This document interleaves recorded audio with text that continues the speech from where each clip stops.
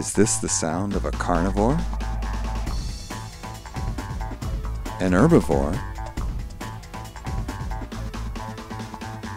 Or an omnivore? How can you tell the difference? Their teeth contain clues to the answer. A carnivore has long, narrow, sharp teeth, called canine teeth, which are found in the front of the skull. The jaw only moves up and down, not side to side. This helps the carnivore to catch and hold on to prey.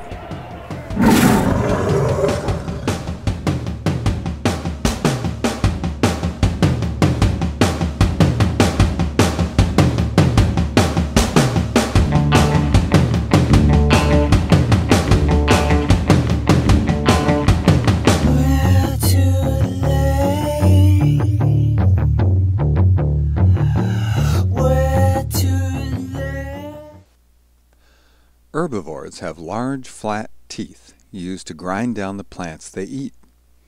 Their teeth are arranged more toward the back of the mouth and have large ridges. Giraffes, like many other herbivores, use their lips to pull off leaves and small branches.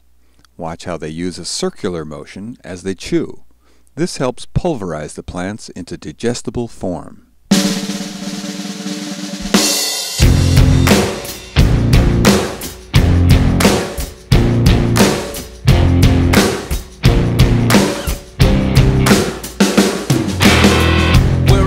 From isn't all that great. My automobile is a piece of crap. My fashion sense is a little whack, and my friends are just as screwy as... Omnivores are designed to eat both meat and plants. As you can see in this bear skull, they have sharp canine carnivore teeth in the front and flat, ridged herbivore teeth in the back. Nibbling on sponge cake, watching the sun bake. All of those tourists covered with oil. We've seen how carnivores, herbivores, and omnivores eat, but what about animals that don't have any teeth?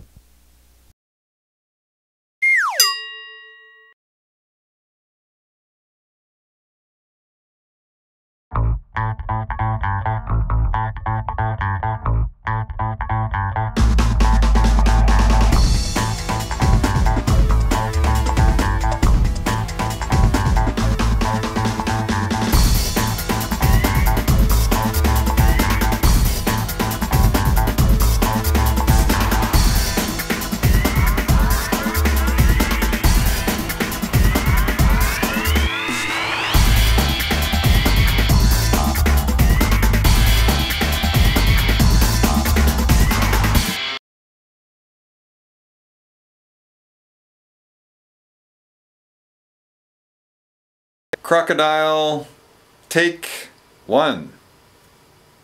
A carnivore has long, narrow... Why are you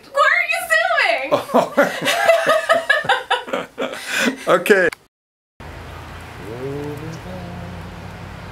Look at those teeth. What did you do? Boy, can you get a good... Herbivores have large, flat...